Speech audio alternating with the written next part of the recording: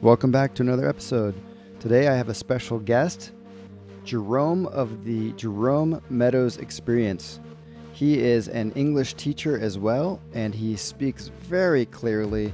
And today we're going to talk about the latest news of Elon versus Zuck. Who do you think is going to win that battle? Let's get into it. Thanks for listening. Hey Jerome, how's it going? Not too bad, Carl. How are you? All right, so I have an interesting thing that's been coming across my feeds when I'm not doom scrolling, but on YouTube and Instagram and Twitter, I've been seeing that Elon Musk and Zuckerberg are not only having tweet battles, but they're challenging each other for physical battles. Have you seen this news? I've heard of it very briefly, but I think there's a lot of interest in MMA nowadays. I remember there was a YouTuber, Logan Paul, who moved into MMA, and there was another a sort of YouTube comedian called Sam Hyde. So I think a lot of people are solving their battles in the ring now. Definitely, that's a trend. Yeah, and despite the fact that we have all of this modern technology, electric cars and the metaverse with Zuckerberg, these two guys who are the champions of technology are going back to like the ways of like the Greek and the Romans, and they want to duke it out and battle in a ring, mano y mano. So I don't know. Do you think who would you choose to win if there were such a battle? That's tough. I mean, Zuckerberg is definitely a lot younger, and I've heard that he's training like Brazilian jiu-jitsu or something at the moment. I don't think he's particularly good, but he's just started. I'd say Elon Musk could catch up with him, but Elon Musk is a lot older as well. Well, how old is Elon now? Yeah, I just Googled briefly, and it said that Elon is 51, and Zuckerberg is like mid-30s, 35 or 37, something like that. So that's quite an age difference. Yeah. I saw in my social media feed, I follow Royce Gracie, who was the first Brazilian to fight in the UFCs way back in the 90s. And he was just a little skinny Brazilian guy fighting guys twice his weight. And he beat them because back then no one knew jiu-jitsu or how to wrestle. So anyways, Royce is standing there with his arms out like this. And behind him, there are 3 Teslas parked. And then you see a dojo sign. A dojo is where they train jiu-jitsu, right? And he says, Elon Musk, and he ats Elon, and he says, I will train you and prepare you for your fight in the cage. And then he also ats Dana White. You could do that for free. It's a great way of getting some credibility, It's like being Kylie Jenner's personal trainer. You might do it for free because you're going to get a lot of publicity. So it makes a lot of sense as long as you win. Yeah. But if he loses, Royce is going to look really bad. But I was impressed that he had 3 Teslas right behind him. I was like, why would he pose in front of Teslas? I mean, I know these guys make a lot of money and everyone wants a Tesla, but it was pretty ridiculous. Product placement? Yeah. The other thing you were talking about, Elon not training before. Well, I did hear or I read that he told Joe Rogan on his podcast that he trained in karate, jiu-jitsu, and other martial arts as a child. Oh, yeah. But like, because I used to do karate and I did kendo as well and kickboxing when I was a kid in a dojo, Shotokan karate. And, they hand belts out like, participation trophies, If you stick with it long enough, they'll eventually give you a black belt. So it doesn't really mean you have any fighting ability. That's why they sort of color grade all of the different grades. Back in the old days, you had like a white belt, and I think even in black belts was just a white belt that got dirty, essentially. With a long enough time. But children like these sort of incremental increases. They like to go yellow, purple, green, orange, all through the whole rainbow. But I don't think that would...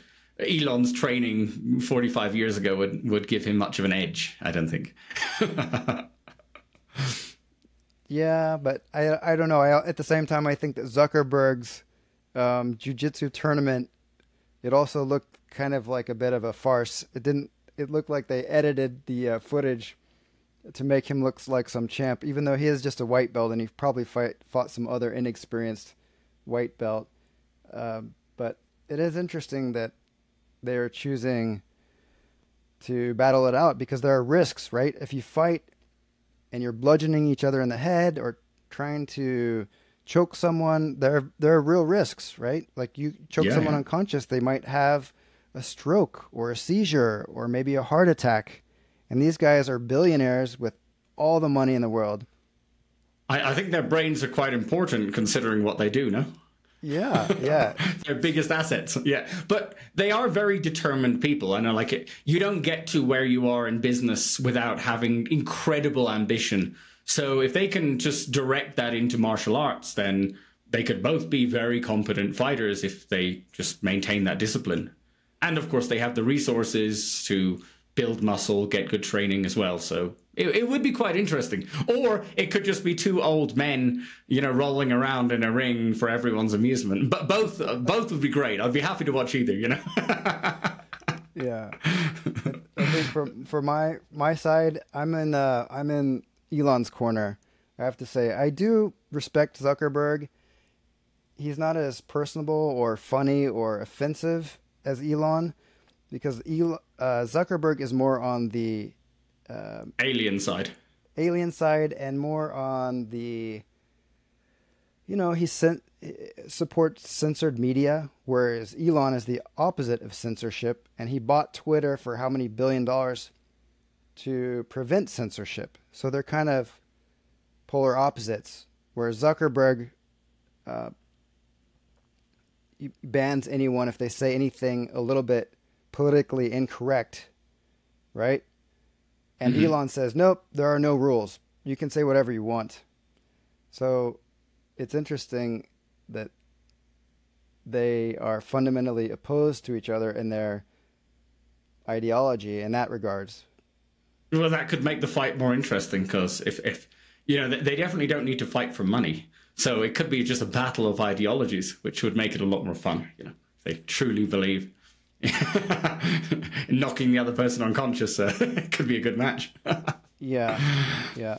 And let's just close this. And I like to think of learning a language as working out, and I think that someone that becomes good in martial arts or business, like you said, you practice the fundamental skills every single day. And so if that's fighting, that means you're going to be doing boxing, wrestling, kicking, and working on your cardio, but they're doing something every single day to train their body in preparation for the fight.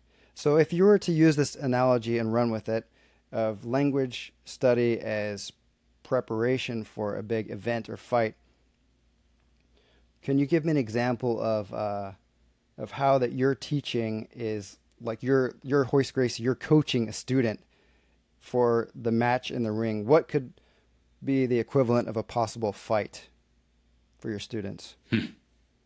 Well, the equivalent of a fight, like a championship, would probably be an exam, I suppose.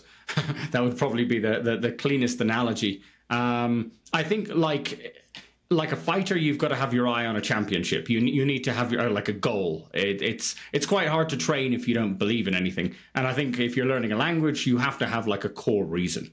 If you want to use Tinder in Japan, or if you want to pass a test to emigrate or something, or get a job. So I think you need a sense of direction. Otherwise, you're just sort of stabbing in the dark. Okay. Yeah. So I think that having a good Hoist Gracie in your corner or a Jerome helping teach you is important, because a good coach, they don't fight, right? They're not actually the ones in the ring.